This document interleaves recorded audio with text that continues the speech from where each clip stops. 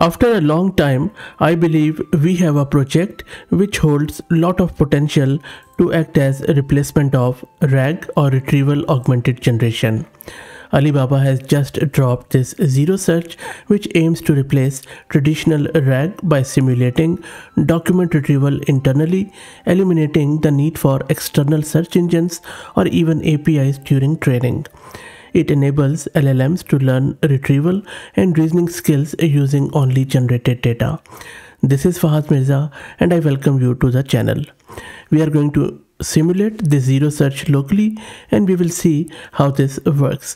Beware, this is a very early research project. Still at the moment it's not for production use and you can't really use it for any of the use case at the moment, but I believe that if it works the way they are promising it to be working, I think this could be a big deal, just like we saw with Microsoft's GraphRag. By the way, this project has been created by Alibaba. It's a new approach to training LLMs for question answering tasks without relying on external search engines or APIs. So instead of fetching real-time web results, ZeroSearch uses a simulated search process in which a language model generates multiple retrieval documents, some relevant, some noisy, in response to each query. So let's get it installed and we will see how it works. I'm going to use this Ubuntu system and my GPU card is NVIDIA RTX A6000 with 48 GB of VRAM. I'm going to create this virtual environment with Conda, and for VM and GPU, I'm very grateful to Mass Compute. If you're also looking to rent a GPU or VM on very affordable prices, you can find the link to their website in video's description, and I will drop the link in the video's description with a discount coupon code of 50%. And now let's git clone the repo and I will drop the link to it in video's description. That's also done. Now we need to install a lot of prerequisites here, which include Torch, VLLM, WAN-DB and few other stuff. So as you can see here, and some requirements from the root of the repo. So let's install it. This is going to take 4 to 5 minutes.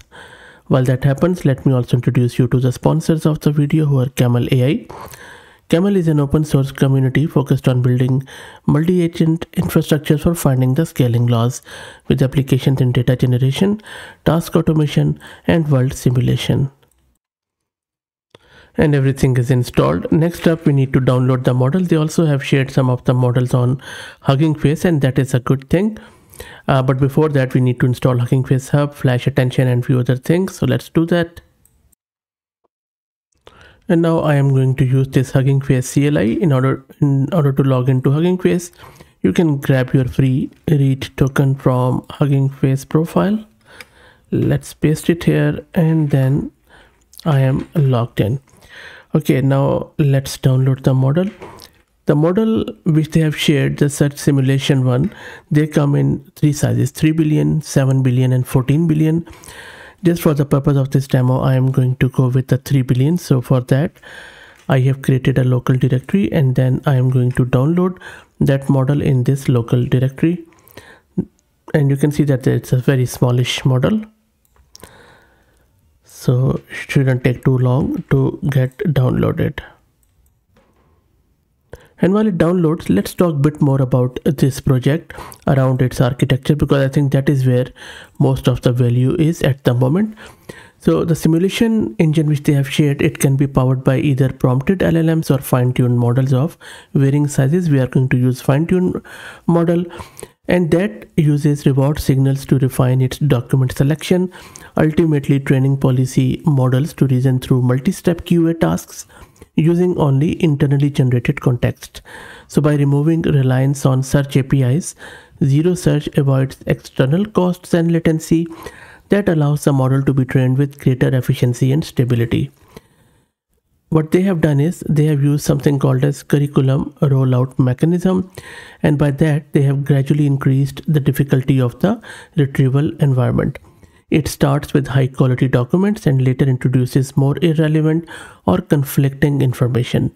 That challenges the model to adapt its reasoning under condition of ambiguity and incomplete information.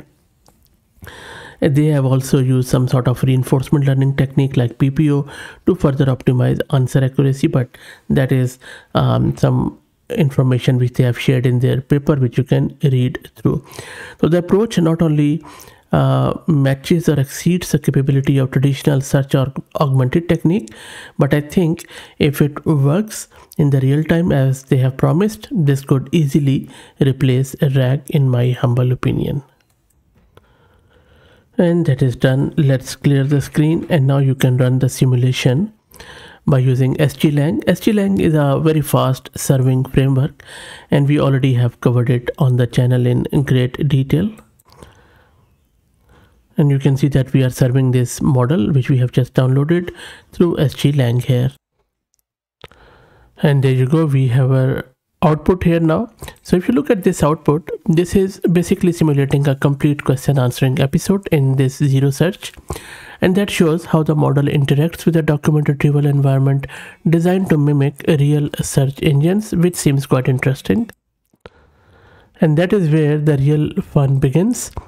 So the statistics at the top show how many attempts or trajectories were still ongoing after each reasoning turn, and how many were successfully completed at each step, reflecting the model's efficiency and reasoning process. The 5 document snippets show the kind of evidence the model receives from the simulated search engine before formulating its answer. Ultimately, the model synthesizes this information and generates a final answer, thereby identifying William Shakespeare as the author of Hamlet, showcasing ZeroSearch's ability to train language models to solve information-seeking tasks without relying on external APIs or real-time web access. And that is where this seems so promising. As I said, very early days of the project, but I'm quite hopeful that this is going to be really big if it works in the production environment.